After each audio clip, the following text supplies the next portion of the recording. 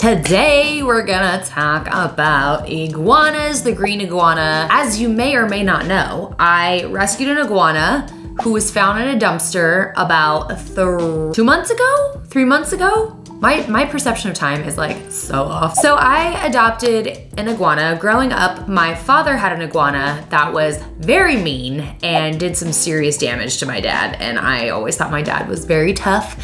And this iguana really wreaked havoc on my dad.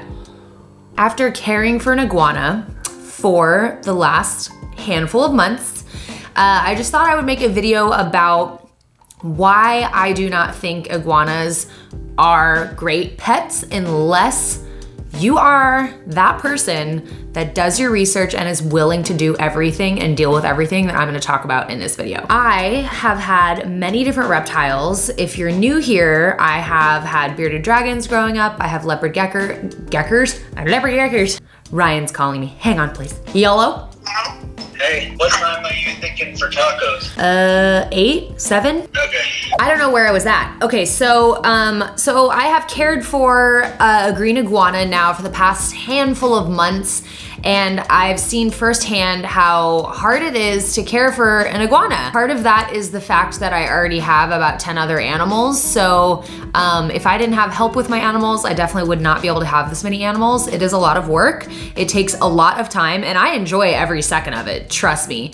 But when stuff gets busy, it does make it hard, so you just have to make the time for it, and if that's important to you, then you know your limits, or you should at least before you get an animal. Growing up with an iguana, it was my father's iguana, so I never really had to do anything with the iguana. I didn't have to feed it, I didn't have to clean the cage, like that was my dad's responsibility. So I always thought, it's peachy keen, this is easy. Well, no, it is not. You know, I have various reptiles myself. I have a crested gecko, I have bearded dragons, I have leopard geckos, I have a monitor that I rescued. Actually, pretty much all of these are rescues except for my chameleon and my crested gecko. I have experience with all these different animals, and I would say that an iguana is right up there with how difficult a chameleon is, and you might be surprised because people fool you. Like you get an iguana from the pet store and it's like $19.99 and it's small. Sadly, most of them die before their first birthday because they are not cared for properly. Someone saw them in the pet store and they're like, oh wow, that's a cheap reptile that I can buy for myself right now, and cool. I'm gonna tell you some of the reasons why they are difficult to care for, and I'm going to suggest some different reptiles if this is your first reptile that you're going to have. So I collected all the information, and let's go ahead and get started, and I'm gonna explain to you why an iguana is not a great pet, starter reptile, whatever you wanna call it. First thing that maybe you don't know is that an iguana can get very large. And by that I mean they can reach over 6 feet in length. So with that being said, you may think, oh, I could let my iguana roam around the house. No, you cannot. Your iguana needs a designated area. Iguanas are territorial. They need a designated area in your home that's just for them.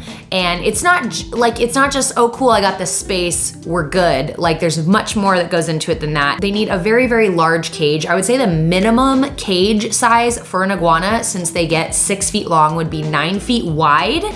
And because they are arboreal, you need height as well. It can't be a thin, small cage. They love to climb. They love to hang out in the trees. That is what they do in their natural habitat. You need to emulate that as closely as possible. I would say you need to have at least 6 to 7 feet in height along with the 9 feet. So a lot of people will actually just transform like a large bathroom or a small room into an iguana room, which is then even a little more difficult with the heating and lighting, and I'm gonna explain to you why in a little bit. Also, on top of the size that they get, they can live upwards to 20 years. 20 years. Take your age right now, add 20 years to that. That's how long you're gonna have an iguana. That's what you're signing up for. You're signing up for 20 years of caring for that reptile. And when I get further into why they are difficult to care for, you might think to yourself, I'm gonna be doing that for 20 years every single day. Like, I don't know if I can do that. So iguanas are from South America, so they are used to a very humid and hot environment. So you're gonna need a basking area for your iguana, no less then 85 to 90 degrees, and you're going to have to maintain a 75 degrees throughout the evening and nighttime as well. So if you live in a cold area, you're going to need night lights and heat lamps for your iguana throughout the night. Another thing is that iguanas actually, they absorb moisture basically through their skin, which is one reason why maintaining a humidity, a tropical humidity like 80–90% is what they need. So a lot of people put them in screen cages but then live in Arizona. You're gonna need to miss your iguana a lot. And another reason why people soak their iguanas weekly is because they can't maintain that. Iguanas love to be soaked, so soaking your iguana like twice per week is kind of a must, and misting them throughout the day. And it's just our job to like emulate as closely as possible their natural environment, since at one point in time they were snatched out of their environment and made pets. Another thing is that you are going to need a UVB light. It helps them digest their food. It helps prevent calcium deficiency. Another thing with the lighting and heat that's difficult, if you have an entire room, you need to keep that entire room 75 degrees. And you need to keep the basking area around 90 degrees. That is very expensive. My personal electricity bill is about $600 per month, and that's with all of my animals. Almost all of them have heat lights, and some of them don't even have heat lights because they don't need it, but it is expensive. It's very expensive, and iguanas absolutely love to climb. So with that being said, you can't just put the heat lights directly on top of the cage. You'll burn your iguana. You have to have a stand that holds the lights, and so they can't get to the lights. They will burn themselves. So that's another tricky thing if you're turning a room into like the iguana room. The iguana room. It's difficult to have basking areas. You have to have like the protective thingy around the lights that I can't think of the name of right now to protect your iguana from getting burned. Another thing about iguanas is they're gonna need a fresh salad every single morning, maybe even sometimes twice a day. Some iguanas eat every other day. The iguana that I had, his name was Oscar, he was a piglet. He reminded me of my dog Frankie. He eats like crazy. So anytime I would walk in the room in the morning, he's so intelligent and smart. Like he heard that door and he knew that I was coming in there to feed him. He would just pace his cage and like wait until I came near it, and he was like, my salad, my turn. Like he was just really all about the salad. So you need to be able to get to the grocery store every couple days and provide a fresh salad with leafy greens and fruits and some vegetables. Yeah, I'd have to make a fresh salad every single day. It was like meal prepping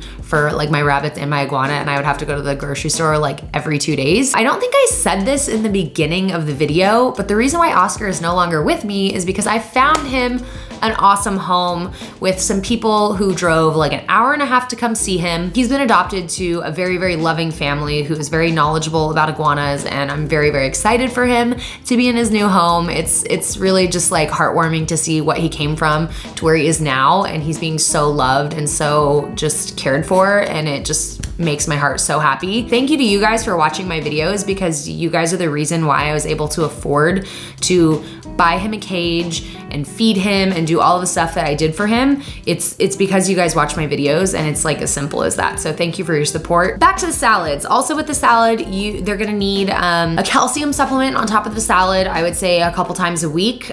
So that's something that you have to do as well. Another thing to consider about iguanas is that when I got my monitor lizard, the lady was like, her nails are really, really sharp. Well, my monitor's nails are nothing compared to an iguana's claws. An iguana's claws are basically like little razors strapped to their toes, and their nails, they will slice through anything and everything. Like I have, I don't know if you can still see, I still have a cut right here. I had cuts all over my arms, and they hurt. Like they slice deep. So that's something to be aware of too. They basically will use you as a climbing post and will crawl all over you and scratch you up. Another thing that they do is they can bite. Oscar did not bite. That's something that you have to handle them and tame them when they are younger, but they do bite and they whip with their tail is very, very, very strong. An adult iguana can actually whip their tail strong enough and break human bones. I'm assuming like bones on the face or something. But yeah, they're very, very strong, and they're very strong-willed, and they're very territorial. So if you have an untamed iguana, get a full body like armor suit or something, like you're gonna need it. And to that note, iguanas pretty much like their whole goal is to get out of their cage, and they're very intelligent creatures, so most likely that'll happen a few times. Definitely happened with Oscar outside, and I found him, thank goodness. They're always gonna be looking for ways to get out. They're gonna be climbing on everything. And to me, when an animal does that, it's stressful to me because I feel like they're not happy where they're at. They are smart creatures, and they're basically always trying to figure out a way to get out. No matter how tame your iguana is, you cannot walk down the street with him on your shoulder and be like, check it out, like cool. Like that iguana is going to jump off of you and it's gone, and you'll never see him again, or he's gonna climb down you and he'll be gone. That's not safe for your iguana. It's not safe for you, but more so, it's not safe for your iguana, because let's be real, I care about animals more than humans, and if you get a couple scratches, you'll live. But the iguana ditching, he may not live. One thing you can do with iguanas, though, it's really cute, is you can make a little iguana burrito. My cousin Sarah taught me that because she has an iguana. It's a burrito!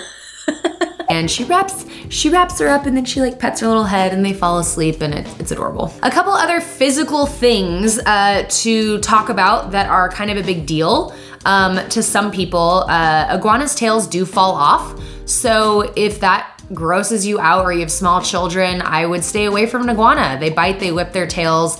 Their claws are very sharp, they're territorial, and their tails fall off, which can be kind of traumatizing if you're not prepared for that and you don't know that. So that's something that can happen. It is a possibility. Two other things that are kind of big deals to me that I didn't know, and I thought these two things were kind of a really big pain in the butt. One is that iguanas actually sweat through their nostrils. So if you have a screen cage, everything around it is going to get like splattered wet on a little bit. Like if you're in the shower or something, there's water dripping, you go like that and it kind of goes everywhere. That's kind of what it is. So there's always gonna be spots, like if there's some part of their cage that's glass, you're gonna have to clean it often. Lastly, you wouldn't think that you would have to consider an iguana's poop. You know, a bearded dragon's poop is really gross when it's wet, but then it dries up and it's super easy to just dispose of. A monitor lizard typically poops in the water and then you just dump it out and it's fine. Rabbit poop, I'll pick up with my hand, no big deal.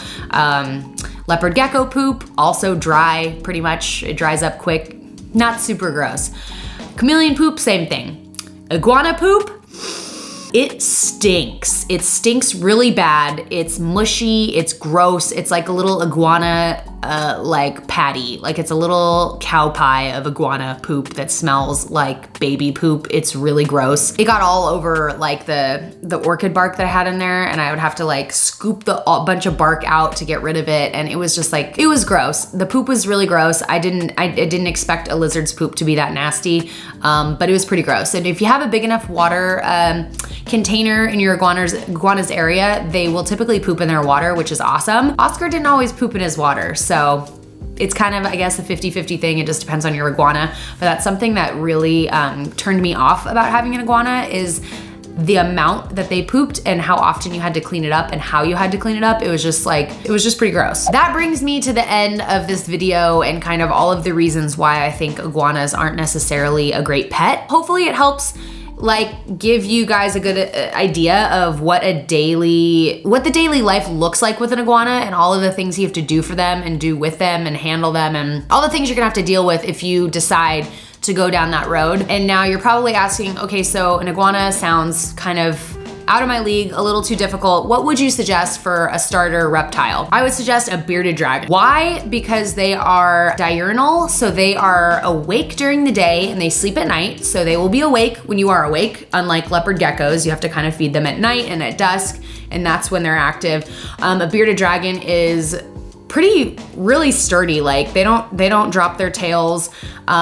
They don't really bite. Like if you get bit by a bearded dragon, like it's kind of laughable. Like it just doesn't really happen. They're easy to care for in the sense that, I mean, they like a salad too. I give mine a salad every other day, but you can do a salad one day and then insects the next day. And personally, I think feeding an insect to an animal is a lot easier than making a salad every day.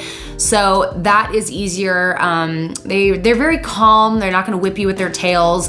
So I truly think that if it's your first time getting a reptile or you have children and you wanna get a reptile, definitely stay away from an iguana. I think that you need to learn with a more starter reptile. And bearded dragons don't live as long. I think they live like 6-7 years tops. So that is my suggestion if you are looking for a reptile. I have to go get some supplies for Taco Sunday. That's what it is at my house today, so I'm gonna go ahead and do that.